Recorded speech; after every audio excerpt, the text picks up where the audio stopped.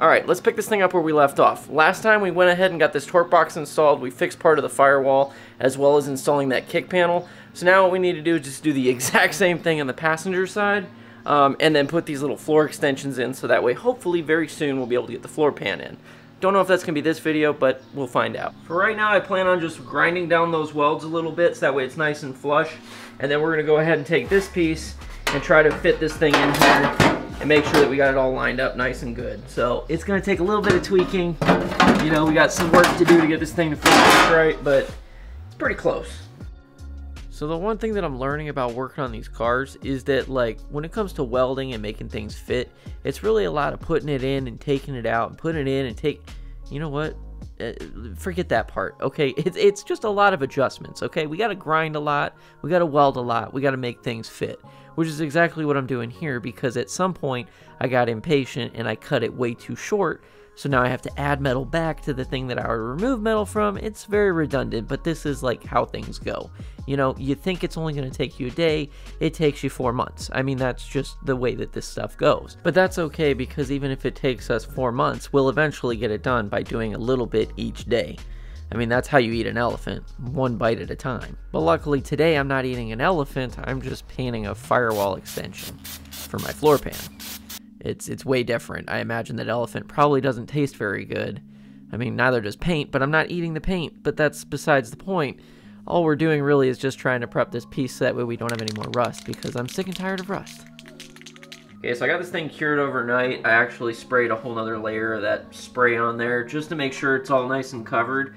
But now what I'm going to do is I'm going to get this thing clamped in place, and then we're going to remove any of the paint where any of these holes are or any of the spots that we're going to be welding. So yeah, let's get it going. I know this ain't perfect, but I would say this is pretty dang good. So one cool tool that I just learned about is called a butt weld clamp. Yeah, I know, let that one sink in for a bit. A butt weld clamp. It's actually kind of nice because it just sits between the two areas, and then you're able to just weld between the gap. It's kind of a small gap, but you're able to do it, and it helps keep the two pieces level. It's actually a really awesome tool. I wish I would have known about this a long time ago. So back here it's pretty decent. Everything's lined up pretty good. I still got to do this little piece right here. But other than that, this side is pretty much done. Oh man, I gotta say this 106-degree weather plus the heat index being like 120 is starting to really get to me, because if any of y'all are in Texas right now, y'all know it is hot. I mean, I'm sweating through my jeans here. So I gotta say I'm pretty happy with how this thing turned out. I gotta clean up these welds a little bit better. You can see inside here we got it all connected nice and neat, and you can see it still follows all the same lines, like how this one goes, this line here. Everything fits just like it should. So now what we got to do is start working on this side. So interestingly enough, in 67 they didn't have a torque box on the passenger side. So we're going to be adding one after the fact because, well, we're going to have way more power than what the stock motor had in it. So in order to compensate for that, we want to make sure this is structurally sound. The issue is it wasn't here originally, so now we're just going to have to kind of figure out as we go how we're going to get it in there. The big thing that I'm questioning is whether or not we put it on top of the frame rail or below. Let me show you why. So when this thing was stock, there wasn't any torque box here, so the issue is that right now this is designed to sit flush on top of here. So this sits up just a little bit higher than what was on the other side over there. So what I'm going to have to do is probably mount it to the bottom side, because if I do it on the top side, this thing's going to be all lopsided from that panel sticking up underneath it and sandwiched in there. So yeah, I may have to modify it just a bit. The other thing that's an issue is over here, there used to be this little piece here that would hold this part of the firewall in. I cut that out because there's a part of the torque box that has to come up through here.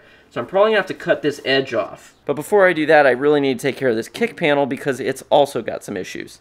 As you can see from Exhibit A, there's a little bit of rust. So the other issue is this pillar here. It looks like it's been crushed in at some point and it actually tore through the metal.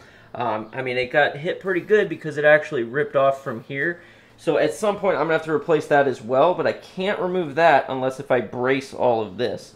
So I really don't want to mess with that just yet. I really just want to get this so I can do the torque box first. The more I look at this thing, the less I want to do it. So instead, I'm not going to do the kick panel right now because I really don't want to have to pull the dash out. It's just kind of a mangled mess. So instead, what I'm going to do is I'm going to clean up this rocker panel so that way I have a nice clean slate for mounting the torque box to, and that way there's no hidden rust behind it. Then what I'm going to do is I'm going to cut open a little bit of a hole in this little kick panel so that way I can gain access to my clamps, because I really need to make sure I can maneuver this thing around. Luckily I have an air hammer, which makes that a hell of a lot easier to do. it cuts through the stuff just like butter. This may not be the best way to do this, but it's the way I'm gonna do it. Then once I had a nice hole, I basically used my cutoff discs to make the hole slightly bigger, so that way I had just enough room to get in there and do what I needed to do with my clamps, as well as just aligning the torque box to fit properly. Look at that, nice. It actually works pretty good. I think that could work. So I learned something today, and that's that I think I'm gonna have to do the upper portion of the torque box on this side and then do the lower. I'm not sure yet, but I found some new rust that I'm gonna have to fix first. Let me show you.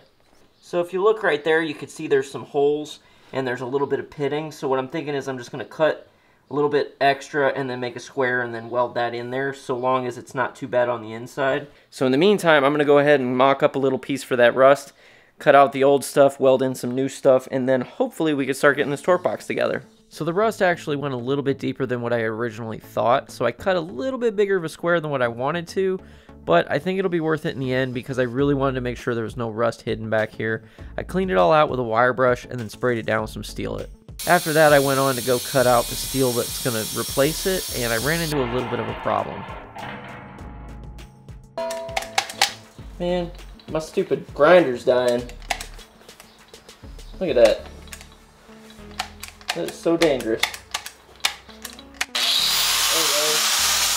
Yeah, my poor grinder has seen better days. I've had this thing for years and it's been through a lot of work, but I think it's finally just giving out. My poor grinder's finally dying. But that's okay, little buddy. You served your time well. It's kind of exciting. I actually just got something in the mail. Turns out they're having a sale at Home Depot, so I got a fresh angle grinder, and now it's battery powered. So whether that's a good thing or not, we'll soon find out. But I needed something because the one I had was broke, so just came in. I'm kind of excited. Okay, we got a little handle. I really hope this is the paddle one because I don't like the ones that are switches. Okay, good it is. It's a paddle. Because the ones that are switches just don't feel right. Nice. Yeah, it's a paddle one. So that should be pretty easy to use, so that's cool. Man, it's kind of big though. I mean, I got pretty decent sized hands, and that's kind of, you gotta kind of grip that. That's, we'll see. So that's kind of cool. It's got like a quick release thing. How does this work? Well, that's different. How the fuck is it? Okay, there we go. Check that. It's got like a little quick release thing for changing the angle. That's kind of cool. The other one was just like a screw type, so that's cool. Another plus is it uses the same batteries as my weed whacker, so that's kind of cool. Nice. Feels pretty balanced. That sounds kind of weak. My question is, how long is it going to last? I guess we'll just have to find out. Alright, let's get this thing welded on. So one cool thing about this build is that I've been able to reuse a lot of steel. This steel is actually from when we redid the frame rails on this car. I had a bunch of leftover because I didn't end up using the whole replacement piece, and it happens to be just the right thickness for these rocker panels. Now when I went to go weld it in, I kind of did a bunch of little spots and kind of worked my way around because I really didn't want it to warp too much, and I also didn't want to go right through with the heat. Big thing here is that these rocker panels are actually galvanized steel, so I had to wear a respirator because I did not want to risk getting any of those toxic fumes. Like, it's really bad if you breathe that stuff in. So if you're going to be doing this, I definitely suggest wearing a respirator. I know it's annoying, but it's better to save your lungs than not. Well, so far I'd have to say it's a little bit weaker than my other one, but it's holding up pretty good so far. So I will say the one thing that I've learned from working on this car is that it really helps to have good tools. Because, man, when I got my first power drill press like this, it changed my life. Okay, like when you have to drill a bunch of holes for spot welds, it is so much easier to do and so much more precise using a drill press than it is using a hand drill. Like, I could do it with a hand drill, sure, no problem. But like, man, it just makes your life so much easier to have the right tools. Okay, so I got this patch nice and blended in. I probably need to do a little bit more work there, but I got the lower portion in here and it's fitting up pretty good. There's a couple bends I'm probably gonna have to make, but now you can see why this is gonna be almost impossible to do with the lower first, because if I try to slide this in, there's just no room to get it past because it's hitting all the way up in this corner up here. So what's happening is it's getting stuck up on this piece here, so it's very hard to get that top piece in when the lower piece is in. So I'm gonna have to do the top first. So I don't know if you can see, but there's a little bit of a gap And it's mainly because of this little spot right down here is kind of flared out a little bit, so I'm going to hammer that back a little bit, so that way hopefully we'll be able to bring this whole thing over just a bit. It's lined up pretty well here, but I think just needs a little bit of tweaking. That'll do. So you can kind of see how this is flared up a bit, where this is a little bit more flush. So I'm just going to hammer this back a little bit, and then we'll retest fit and see how everything's fitting.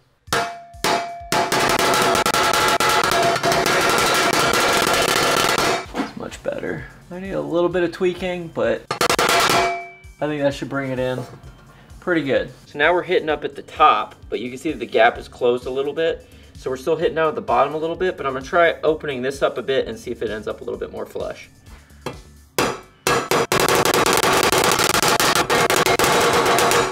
Alright, let's see what that looks like. After many more whacks with a hammer, I think we finally got it. There's only just a little bit of daylight, but I think once I get this thing kind of zipped in here, I'll be able to tap that corner just a little bit to get it nice and flush as it gets warm. But this is still lined up nice and good. So this bottom piece is looking like it's fitting really well. So what I'm going to do now is I'm going to put the top piece on and then see if we can get this on under it. Okay, so I got the top piece in, so now we're going to go ahead and attempt to get the bottom in and see how everything's fitting. There's like no room to move around in here. Oh, damn it. I'm sweating all over the camera.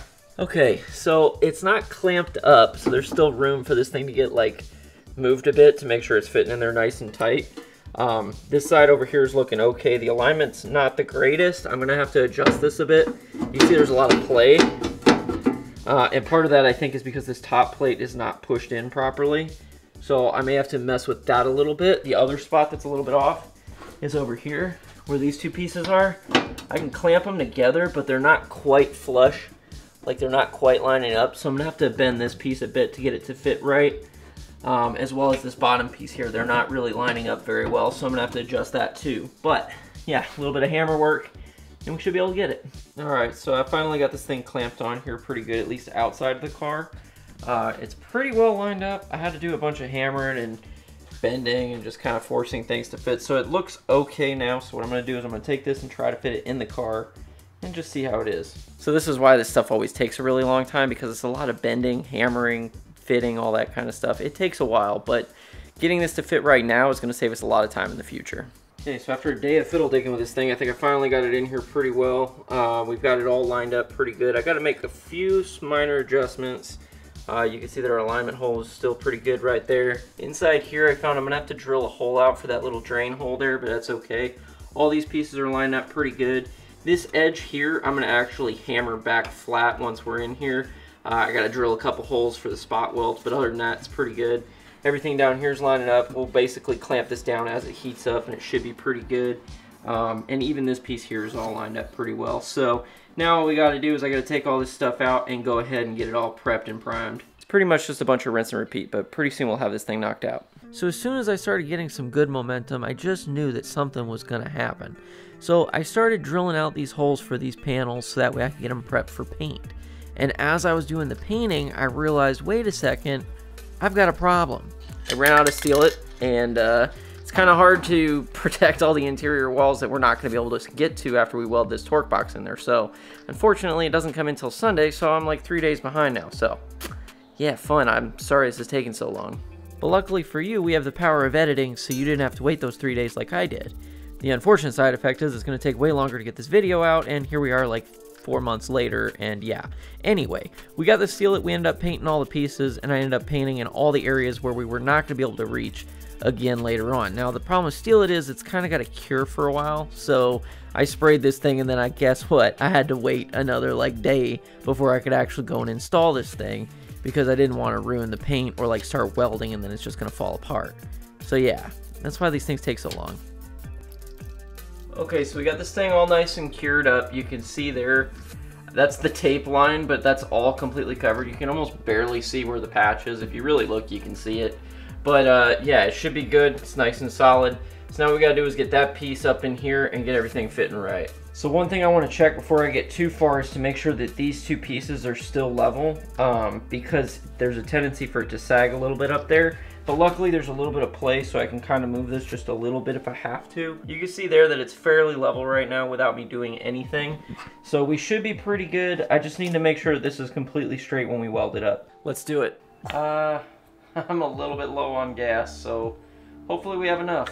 So when it comes to the final fitment, I was really anal about this. I was like, I want to make sure this is perfect. So it took me a whole day to get this thing lined up just right. My angle finder broke, so it turned out I ended up using my cell phone because there's a nice app you can use on there. You'll find it. It's free to use and it works really well. And I used that just to make sure I was sitting at 90 degrees. And once I was sure that I was at 90, I ended up just tacking this thing up a bit just to make sure it would stay in place. And I kind of made adjustments as I would go. Having the extra heat in there from welding makes it a little bit easier to bend, but even then, it's still not 100% perfect. So using a combination of the floor jack, some clamps, and my hammer, I was able to get it to sit completely flush in all the spots that I needed it to. It was a little bit tricky, but by the end of it, it was all looking nice and good. And especially when you use the jack to kind of apply a little bit of force. Now, I probably shouldn't have been using wood here, but you know, hey, we use what we have, okay? You gotta make it work. You gotta do what you gotta do. There's force welds that I did on this other piece that you can't see in this image, but it's real easy to get to. They just weld right to the rocker panel.